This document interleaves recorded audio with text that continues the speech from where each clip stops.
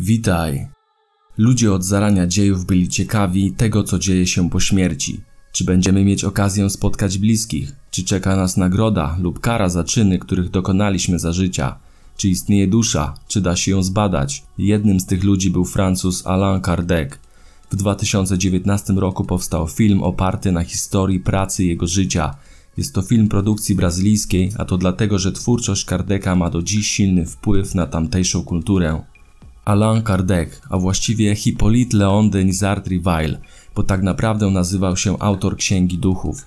Urodził się w Lyonie w 1804 roku i wychował jako katolik. Gdy miał 10 lat, rodzice posłali go do Yverdon w Szwajcarii, gdzie znajdował się jeden z najbardziej znanych i szanowanych instytutów naukowych w Europie, założony przez szwajcarskiego pedagoga Johanna Pestalozziego. Instytut był wzorem idealnej szkoły, podziwianym przez arystokrację najznamienitszych polityków, naukowców, literatów i filantropów, a Rivail był jednym z najzdolniejszych uczniów. Po ukończeniu nauki w Yverdon Rivail został szanowanym nauczycielem specjalizującym się w dziedzinach humanistycznych i naukowych. Wyróżniał się jako pedagog, opublikował różne książki dydaktyczne i wsparł swoimi planami i metodami reformę francuskiej edukacji. Interesował się filozofią i naukami ścisłymi. Był członkiem kilku towarzystw naukowych, w tym Instytutu Historycznego w Paryżu czy Towarzystwa Nauk Przyrodniczych Francji. Pracował m.in. jako nauczyciel, pisarz edukacyjny i tłumacz. Oprócz ojczystego francuskiego mówił biegle po niemiecku, angielsku, włosku i hiszpańsku. Te długie doświadczenia pedagogiczne przygotowały profesora Rivaila do innego zadania – skodyfikowania zasad spirytyzmu. Wiara w życie po śmierci istniała od zawsze w dziejach ludzkości. Zazwyczaj była częścią działalności religijnej.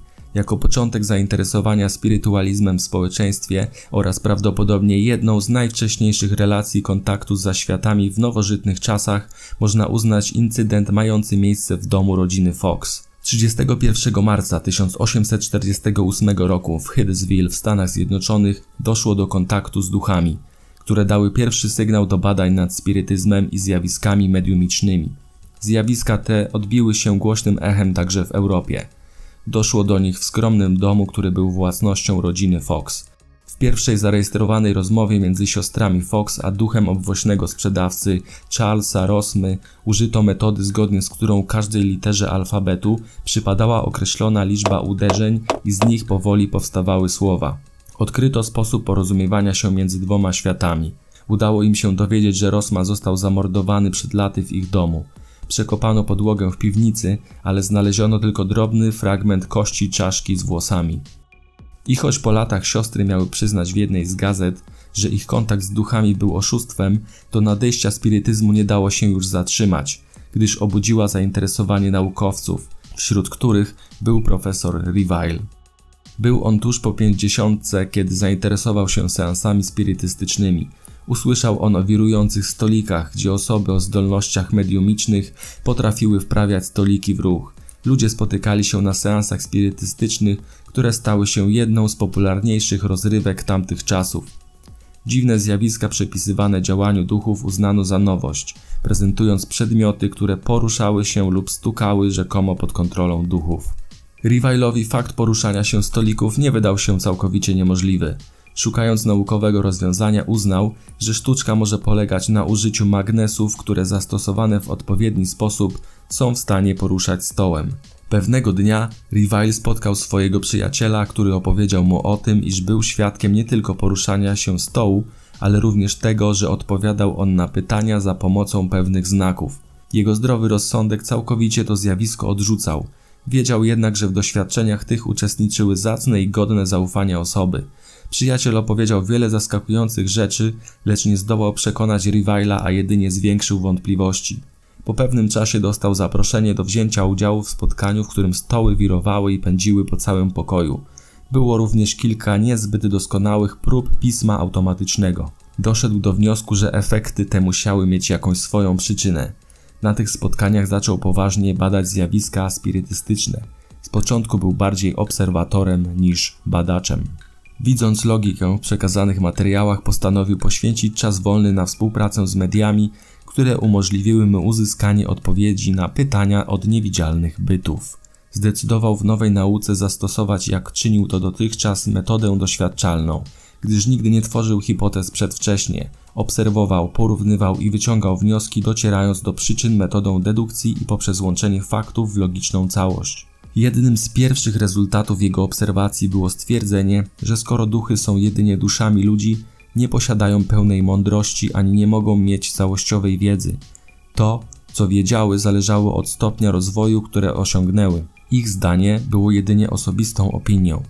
To spostrzeżenie uchroniło go przed wiarą w nieomylność duchów i dzięki temu nie sformułował zbyt wcześnie teorii na podstawie tego, co zostałoby mu przekazane przez któregoś z nich. Zaczął brać regularnie udział w spotkaniach spirytystycznych.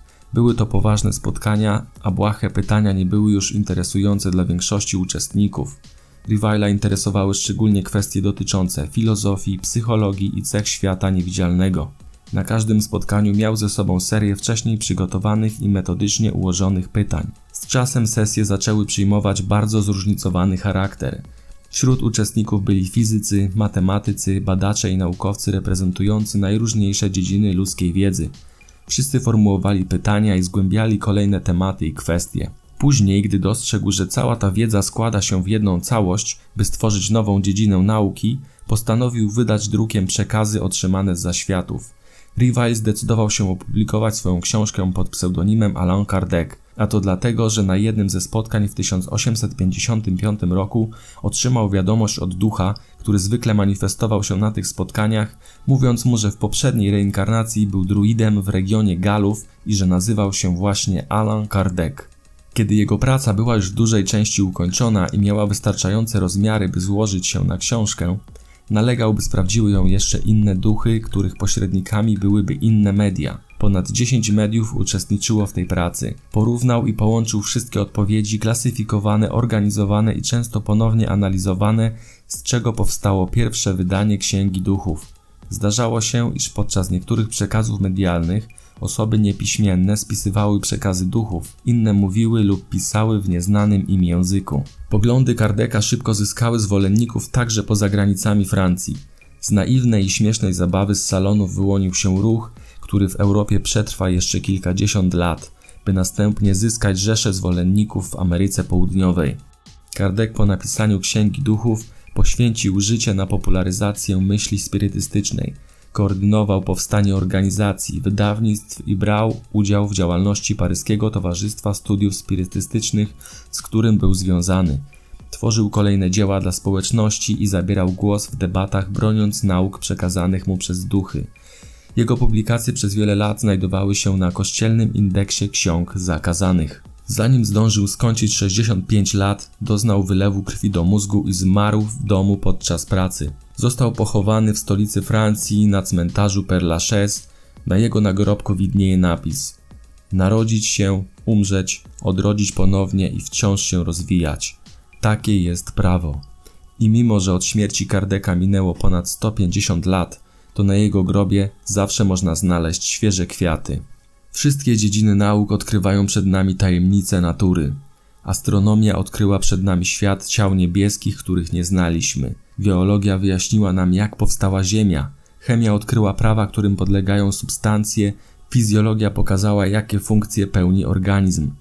Kopernik, Newton, Galileusz, Laplace objawili nam nowe prawa. Jak twierdzą spirytyści, poprzez spirytyzm poznajemy otaczający nas świat duchowy, a w konsekwencji to, co czeka nas po śmierci. Co ciekawe, można być wyznawcą religii, w której się wychowaliśmy, i spirytystą, jeśli nasze wyznanie akceptuje spirytyzm, ponieważ dla spirytyzmu nie jest to problem. Spirytyzm nie ma monopolu na prawdę, co też sam twierdzi, i szanuje wszystkie religie reprezentujące humanitarne poglądy. Każdy człowiek, a właściwie jego duch, musi się doskonalić podczas kolejnych reinkarnacji. Celem każdego z nas jest osiągnięcie doskonałości. Niemożliwym jest osiągnięcie jej w czasie jednego krótkiego życia. Dlatego też logicznym staje się pojęcie reinkarnacji, która wyjaśnia w racjonalny sposób to, dlaczego istnieją nierówności społeczne, a także czym spowodowane są nasze cierpienia. Miejsce i los każdego z nas zależy tylko i wyłącznie od nas samych. Musimy ciągle się uczyć, każdy w swoim tempie, a jednocześnie najlepszą nauką dla nas jest ponoszenie konsekwencji własnych czynów. To, kim teraz jesteśmy, gdzie żyjemy, jest najczęściej uwarunkowane tym, kim kiedyś byliśmy i jakich dokonaliśmy czynów w przeszłości. Spirytyzm w Polsce wciąż jest praktycznie nieznany. W czasach zaborów wywoływanie duchów było oficjalnie zabronione. Na zdjęciu widzisz seans z udziałem włoskiego medium Eusapi Palladino, która w 1893 roku została zaproszona do Warszawy. Z wielkim powodzeniem prowadziła seanse spirytystyczne, w których brał udział m.in. Bolesław Prus. W międzywojniu na seansach spirytystycznych u Teofila Modrzejewskiego, który przyjął pseudonim Franek Kluski, uważanego za najsłynniejsze medium lat 20., można było spotkać Józefa Piłsudskiego, Józefa Beka, Bolesława Wieniawę-Długoszewskiego czy Józefa Hallera. W czasach powojennych krytycznie do spirytyzmu odnosił się komunizm, co jednocześnie tłumaczy upadek ruchu spirytystycznego w Polsce oraz Kościół katolicki. W 1898 roku Stolica Apostolska wydała nawet dekret, w którym próby nawiązania kontaktu z duchami całkowicie potępiono, a to właśnie bezpośredni kontakt ze zjawami, namacalne wręcz zbliżenie do świata duchowego było tym, co najbardziej przyciągało ludzi do tej nowej formy wiary. Zdarzała się konfiskata i palenie przez biskupów książek Kardeca oraz innych, które poruszały temat spirytyzmu. Jeśli zaciekawiła Cię historia Allana Kardeca, to oprócz obejrzenia filmu Kardec czy przeczytania Księgi Duchów, zajrzyj również na kanał Bez Tajemnic, gdzie autor Piotr Struczyk z Polskiego Towarzystwa Studiów Spirytystycznych mówi w interesujący, a czasem nawet zabawny sposób o tym trudnym, ale i ciekawym temacie. Jest to jedyne tak konkretne źródło informacji na temat spirytyzmu na polskim YouTube. Zasubskrybuj kanał, ustalmy fakty oraz obejrzyj inne moje filmy. Twój duch potrzebuje się rozwijać. Daj mu do tego paliwo.